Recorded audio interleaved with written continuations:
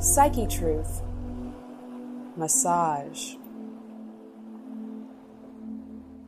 This is Athena Jezik, and we're going to do a demonstration of the neck and shoulders and a little bit into the arms today in a seated position for those of you who don't have a table. This area is an area that takes so much of the stress, so it's important to be able to work it. It's important to be able to help each other out with this too.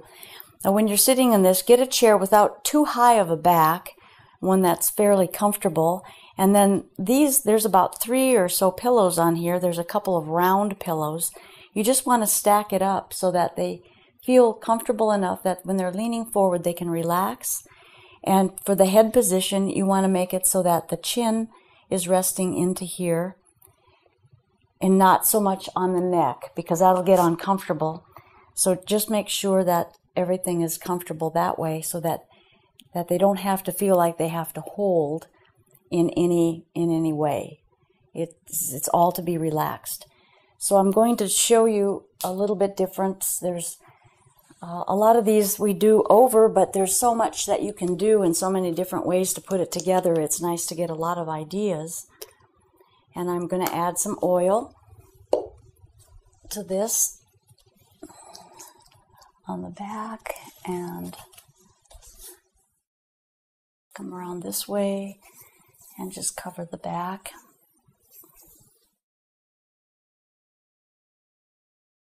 And you can see her rocking a little bit. That's fine because it shows that she's relaxing into it.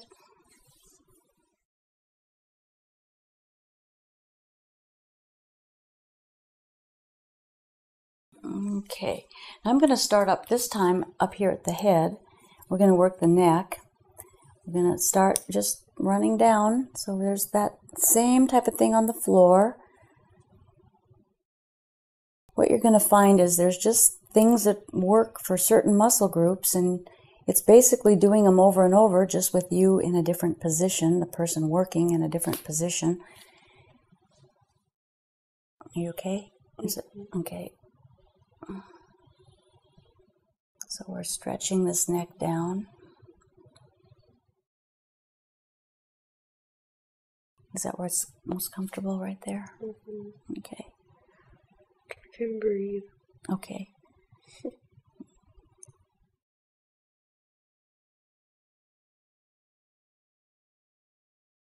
So she's positioned herself a little bit different on these pillows to make it comfortable, and all of that is fine. Sitting in a seated chair like this is not the most ideal, but you can make it work, and you can make it work well. And here I'm just brushing down this, or thumb ironing down this trapezius muscle. Now one of the things you're going to notice when they're sitting in a chair with their arms dropped down is it's like a pull coming through here because the gravity is taking things downward.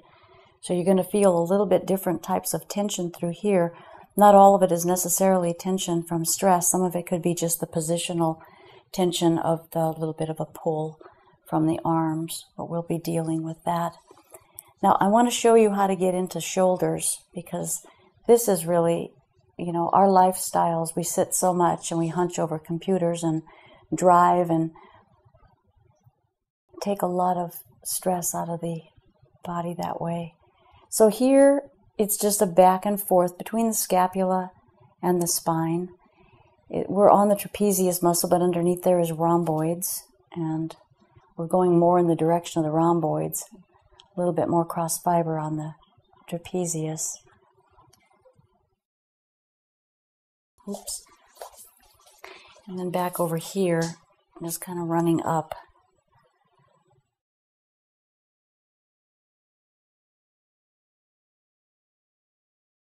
Okay, now from this back position, you can get down and running right at the trapezius into that shoulder blade.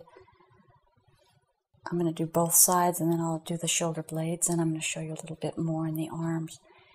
Now here at the top, if you want, you can pull it back. Now here's where you're going to feel in a seated position much more tension, but it's not necessarily going to be muscular tension. It's tension from the position of the arms you'll notice there'll still be a sense of a lot of pliability. It's still going to feel very pliable.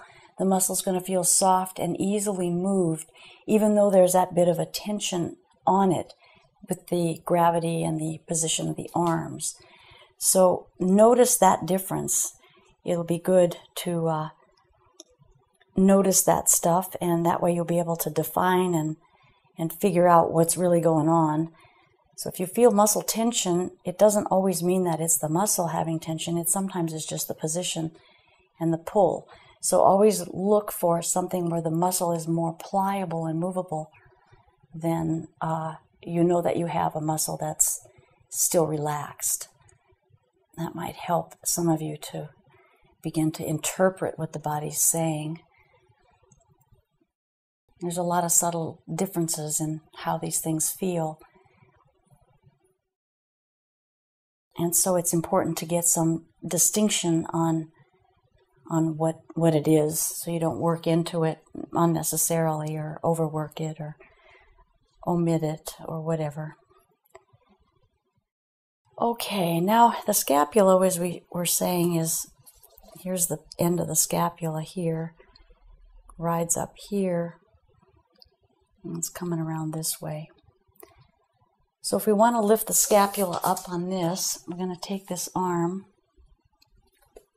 and I'm just going to lock myself underneath here and lift it, and then swing it back a little bit this way, and be able to tuck my fingers underneath here. There we go. There's under the scapula. Now sometimes this is an uncomfortable position for people, so be careful.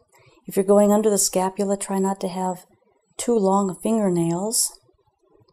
And you can feel when you're under here, you can actually feel the muscle that's on the back side of the scapula, the subscapularis, and then working through, and you can see some redness where we work. That's just some stimulating some of the blood flow.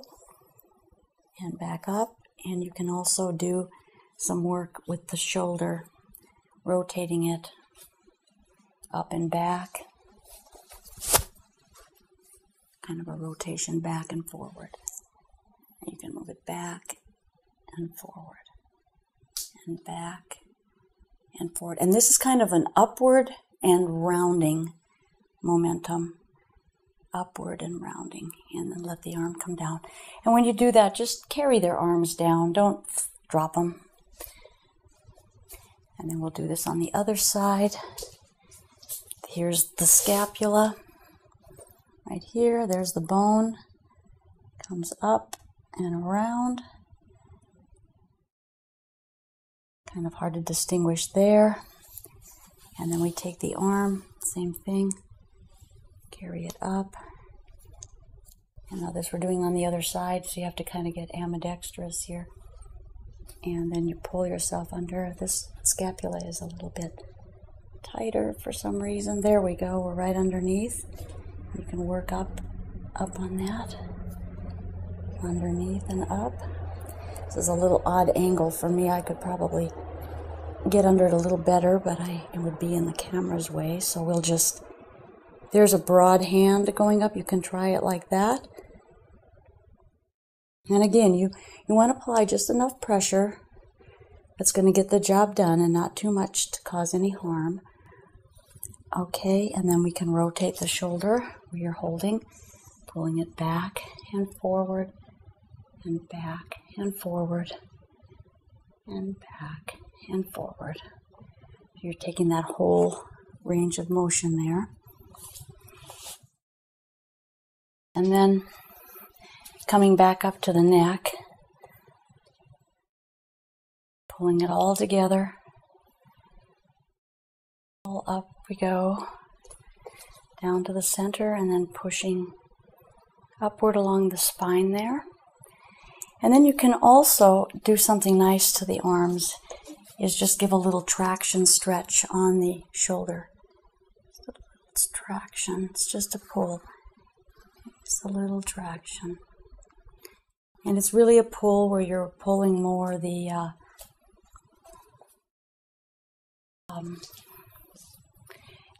fascial structures more than the bone itself. The bone is moving, but you're actually pulling, so it's more of a traction of the soft tissue, the fascial structure, even the skin maybe. Think of stretching the skin. And then there we go. And carry that back down. And if you like, I don't use tapotement very often, but sometimes a little tapotement, I like it with a wide finger and just letting the fingers kind of, and I don't hit too hard. I don't know, sometimes tapotement feels good. I really have not used tapotement hardly ever.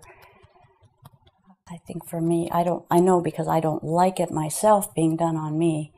So what I don't like, I don't usually do, even though somebody might like it. Occasionally I get a request for it. So, but I find that this is very light, is kind of stimulating, and you can also do it like with fingertips. And just waking up these neck muscles and these shoulder muscles and give them a little bit of tender, loving care, since they hold your head up most of the day. Okay, there we go, a different way of working the back from the chair that you might have in your home. Thank you very much.